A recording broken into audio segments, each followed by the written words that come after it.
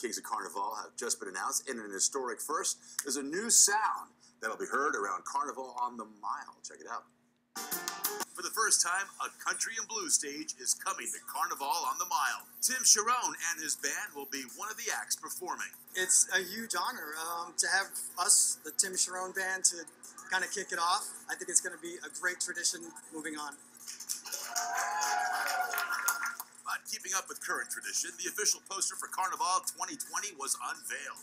This year's artist, Miami native Victor Garcia, featuring one of his own characters, Flower Nose. Victor is actually the nephew of actor Andy Garcia and former king of Carnaval.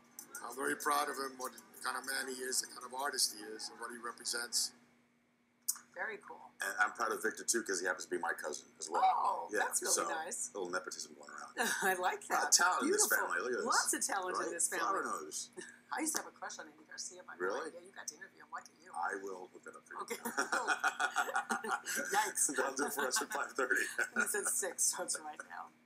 Somebody scream, I'm living a dream, living a dream.